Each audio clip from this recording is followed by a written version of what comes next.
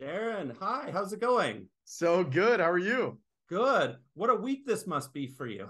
Oh yeah, it's been crazy.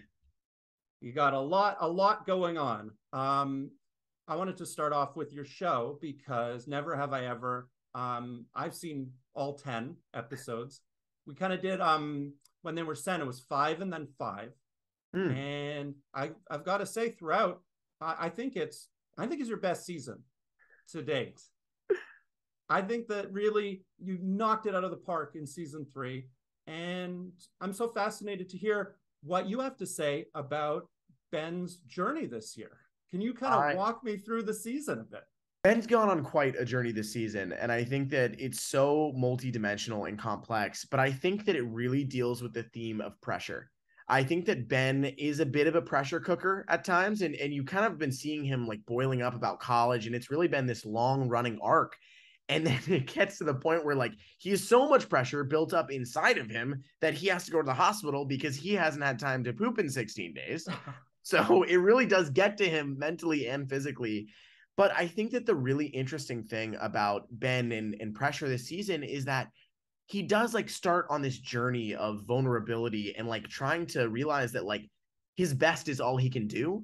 And especially like he gets to talk to Paxton in episode 6, which is like a super special scene. And it was so great to be able to work with Darren, who's like so natural and grounded and such a fantastic talent. And that scene, like Paxton says to Ben, like, if I was your dad, I'd be proud of you. And that kind of starts Ben's wheels turning. And then when he does hear from his father, played by Michael Badalucco, who is incredible, that he is proud of him, you just see like this massive weight kind of go off of Ben's shoulders. And then it allows him to kind of explore new interests. It allows him to get into art class and to meet Margot. And although he does like revert a little bit back to some of his like Ben isms where he's like name dropping and like hurling insults and things, he does kind of allow himself to take a second, see that pair for what it really is, and kind of like relish in some of that chaos and imperfection, which I think is what he needs to focus on. And then the other thing is like relationship pressures.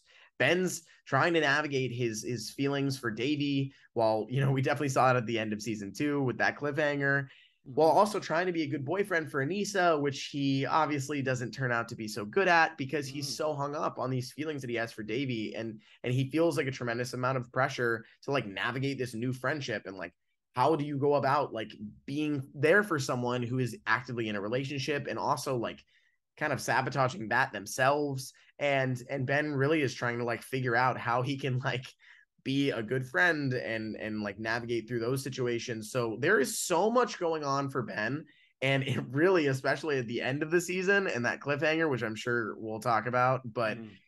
that leading into season 4 along with this amazing season and this solo episode, like I'm just so excited for Ben and his journey, and I know that there is so much to go. And especially since we've filmed season 4, I mean, Mhm. you guys are not ready, I'm telling you. Oh, I can't wait for that. So we'll take it back for season three. I think the Ben is full of shit episode was definitely a highlight of the first five. That was one of the ones I had grabbed onto. And Yeah. then also a Ben spotlight episode again. Once Yeah. once more with Andy Samberg as the narrator, who hopefully by now you've had a chance to meet. And still, if not, let's get that going. I mean, if you've got the connection, you let me know because I am a huge Sandberg fan and I would love to meet him. I think that he's like a genius and so brilliant and talented. And I've heard he's like the nicest human being. So I would love to meet him. I haven't gotten the chance yet, but I'm just really grateful that he was willing to be the voice in my head for a second year. And like that's awesome that he was willing to do that because he's so funny and like everything he says, I'm like, oh my God, yes, I love this. And I thought that was such an incredible episode too, because as I said, it was so Ben focused. To Yeah. have an episode in which Davy makes maybe a brief appearance as well, but it doesn't change the thread of the show. I thought Yeah. was integrated and seamless so well. What was it like to film this past the third season? He was incredible. I mean, this third season is so like heartwarming and witty and beautiful. And the writers and Mindy and Lang did such an unbelievable job about like finding different pockets that we haven't explored yet for these characters and like their journeys. And I think that there's something for everybody in this third season, whether your favorite character is Ben or Davy or Fabiola or Eleanor or even like Trent. There is something that you can get excited about for this third season, and you can watch them really experience a lot. And I feel like sometimes there are these really big ups and downs, and it's so representative of real life, and it's so relatable. And what I love is like our show has such multidimensional characters that explore their intersectionality so well, where like no matter what they're going through, if it is these complex themes or ideas, like that's not just who they are. Like Ben isn't just about pressure. He's also has so much underneath him, and vulnerability and like desire for love and affection. And Eleanor isn't just about like trauma. Like she's also navigating this new relationship, and like how it is to like interact with her mom, and like all this kind of stuff. And it's so fun to be able to watch that. And as a fan, like I'm a fan of the show. I love getting to see these characters go through like such growth and like such amazing moments. I cannot wait for people to see this third season. And I'm so happy that you think it's our best, because I mean, I do too. Granted, since we filmed the fourth season, I don't want to be so bold, but I do think that the fourth season is even better, which is like, if you can even believe that. I know it's like already up here, but I mean, this show is just so special. I'm just so grateful to be a part of it, where it does keep getting better, which is crazy because a lot of times that doesn't happen, but it is happening for our show. And I'm so excited to see the fan reactions and hear what everyone thinks, because it really is amazing. One of the things I think you do so well this season is the idea of growth, that, Ben grows, but also there's arcs that go through. When I'm watching a sort of a modified binge, like a 5 and 5, it just feels like you go through a lot through the course of those episodes. So, when you're looking at the season, do you know exactly how it's going to go at the beginning? We don't. We kind of start maybe a week or two before we get like maybe the first or second episodes. And then as we go along, we do like table reads midway through. We'll like have lunch, and it'll be a shorter lunch. We'll do a table read for 30 minutes, and then we'll eat, and then we go back to work. So we're kind of finding out as we go, which I think is actually really special because it keeps you on your toes. And then it allows you to kind of like experience what these characters are going through with spontaneity and authenticity, which I think is really important in terms of honesty, and like really creating like these characters that you love so much. Is like at its core, it has to be honest. And when we like don't have time to like know the arc, because they're still working on these scripts and they're still modifying them and writing like as we shoot. So it is really fun, at least for me as an actor, to be able to like kind of be surprised. And then I'm a fan where I'm getting a new script and I'm like, oh my gosh, what's going to happen here? And then I'm like reading it, and I'm texting my castmates, and we're all getting excited and predicting things for the future. So I really love that we have the ability to do that. And then you finally get to episode 10 and you're clamoring for the fourth season to be able to read the rest of them. Maybe let's break the season down into 3 parts. Even though it's not quite done that way, I'd be curious to hear your impression. We'll start it off maybe with Ben and Aneesa, because when the season starts, they're together and it explores that relationship. And certainly I think, Megan has a really interesting arc of her own this year as Aneesa. So what did you like about those early episodes and working with her and that relationship? I love that it's bumpy, because again, like I want to watch shows that are representative of real life. I don't want to see like mushiness and like everything being perfect, because like as Mindy says, like that's boring. That's not representative. Like you're like, okay, like you need some conflict, and you need to sometimes recognize that like these two people are great people, but they're not necessarily great together. Like Ben and Aneesa don't quite fit, and I think that they recognize that. And Megan is such a fantastic actress, and she's so giving and so talented that like those scenes are so much fun, especially when like they're kind of butting heads a little bit, because you need that. And then watching her go through her arc with Fabiola and like finding herself and diving more into that, she does such an incredible job. And her and Lee on screen, my God, like it's so great. I love watching them, because they both have like such a very rich tone, and they're both very subtle and like so nuanced in their performances that like watching them do scenes together is so electrifying, and it's so sweet and beautiful. And I love that they got the chance to do those, because like as a fan, I love those, so it's just really great. The whole cast and crew is just filled with so many talented people. Like it literally blows my mind every time.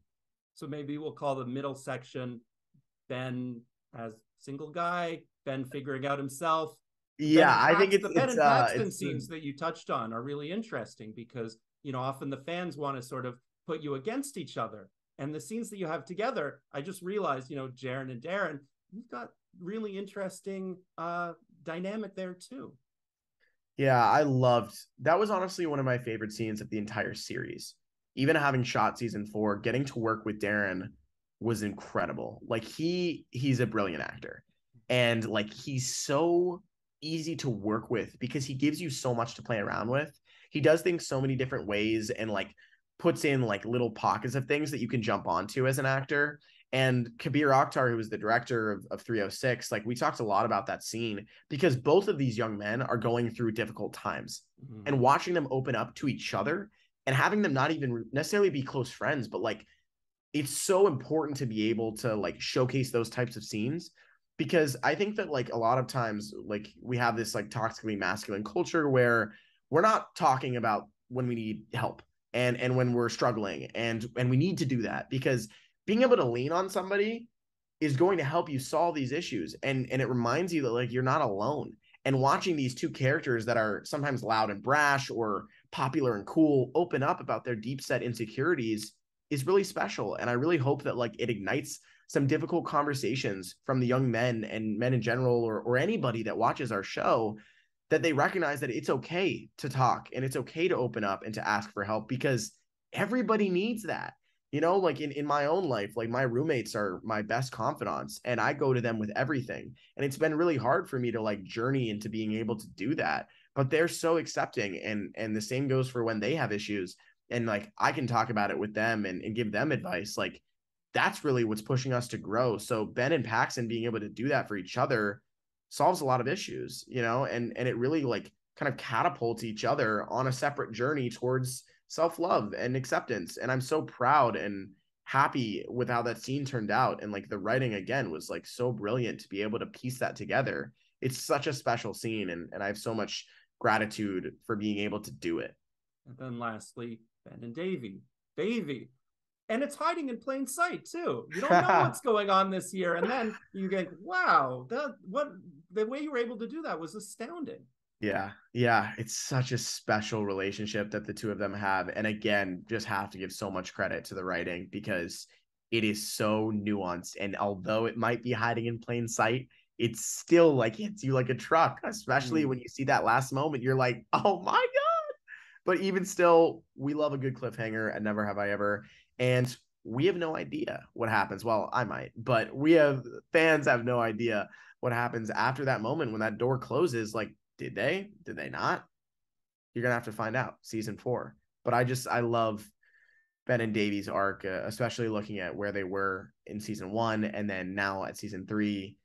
They've grown so much together, and I'm just so proud of them. Like you get connected to these characters, and again, like I'm a fan of the show, and I want them to do well. And I know that they have a lot to go and they're still learning a heck of a lot about each other, but they're learning what each other needs and how to interact with each other. And although they make each other crazy at times, it is really special getting to watch them do what they do. I gotta ask you one last thing. This week you wrapped the show, finished on Wednesday, junket on Thursday. Here we are Friday. Did you take anything from the set? Oh yeah. My favorite thing that I took, I had a copy of episode 410, the series finale. And I had everybody on the cast and the crew, post production, everybody that could signed it.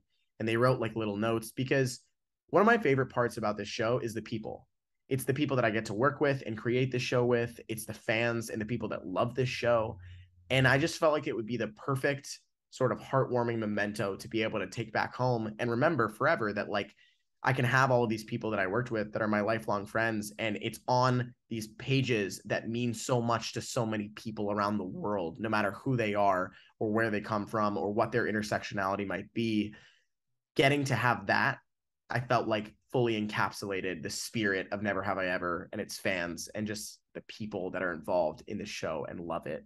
And I haven't opened it yet because I don't think that I'm ready to like bawl my eyes out. But whenever I decide that I'm ready for a good cry, I'm going to open it and get to read notes from everybody. And it's going to be really special. And I'm going to keep that forever.